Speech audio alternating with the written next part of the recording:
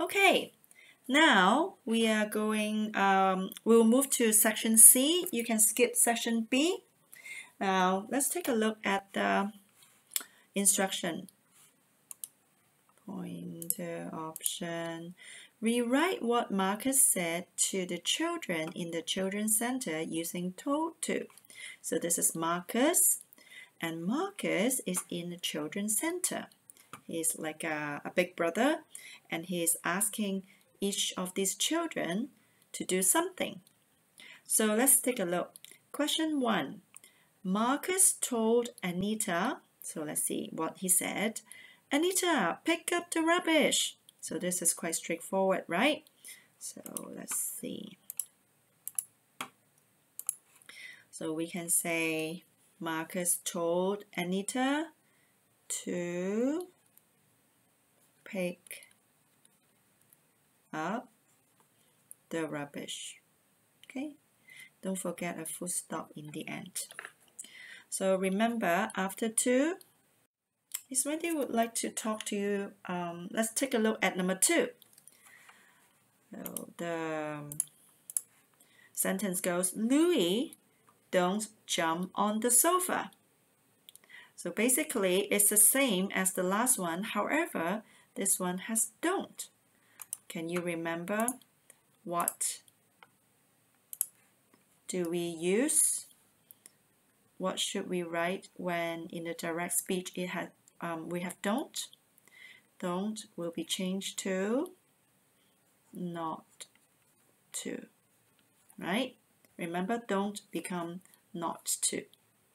So Marcus told Louis not to. Okay, so let's take a look at number 4, Dan and Emily. Marcus is telling Dan and Emily, so there are 2 people. Dan is a boy, Emily is a girl. He's telling Dan and Emily to do what? Do your homework by yourselves. Okay, so let's take a look.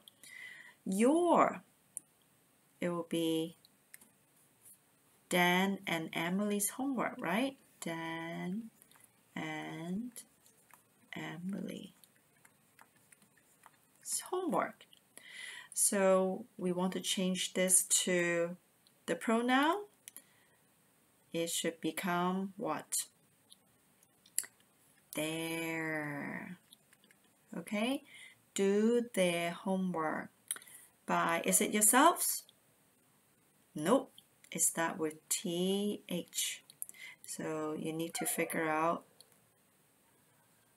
what it is.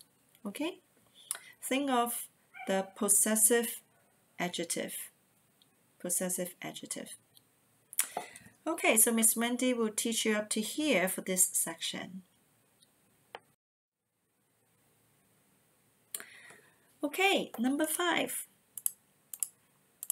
Kelly, pass your book to me.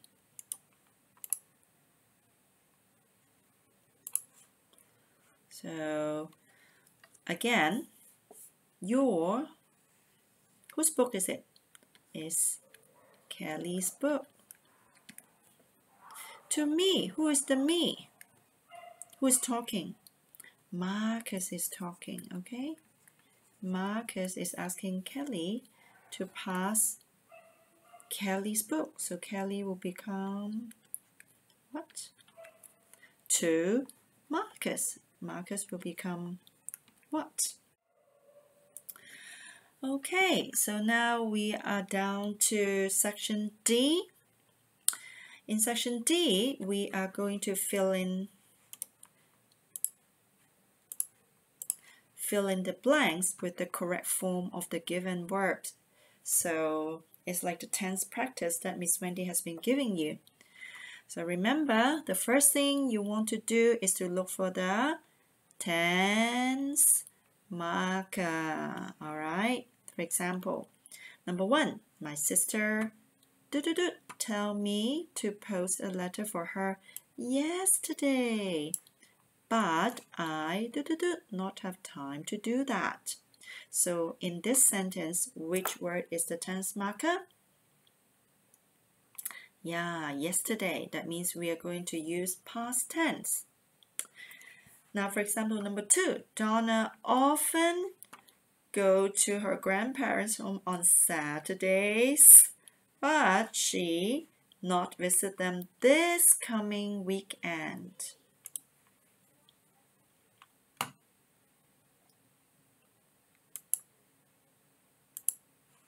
So we have a few tense marker. For example, the first one, often. Okay, often means what tense? Another clue, on Saturdays. So every Saturdays she does that. So what tense? Okay, so but something happened. On the second part of the sentence it says this coming weekend. So what tense? Right, this is present tense. Right, this is also present tense. It's like always, right? Often is like always. And then this coming weekend. Now, Miss Wendy want to do some revision with you on the words that you should be using for present tense, past tense, and the negative version of it. For example, have. What's the past tense of have? Yeah, had. Now, what about the negative? If you see not have, what are you going to put down for present tense? Think about it. Is not have, was not have, is not having. The answer is right, does not have or do not have. Remember, the verb always goes with does or do for present tense and did with past tense. So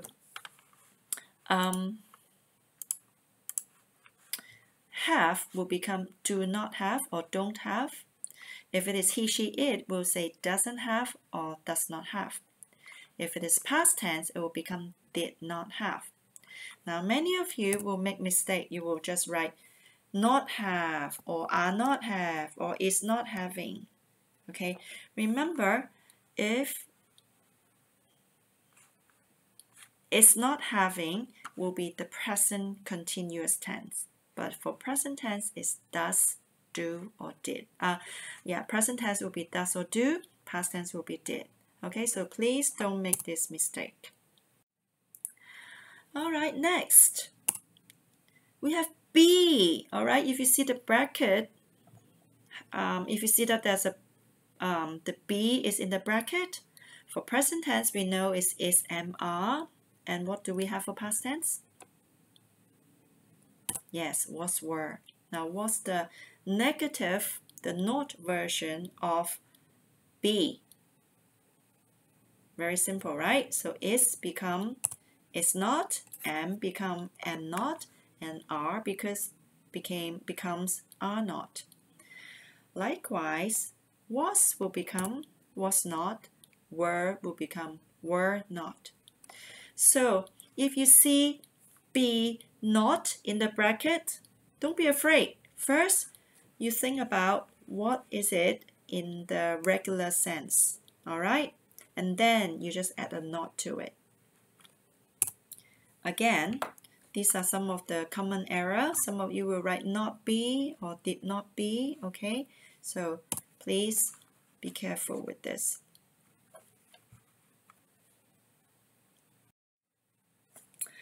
All right, so next I'm going to take a look at the future tense. For example, if the present tense is visit, future tense will be will visit.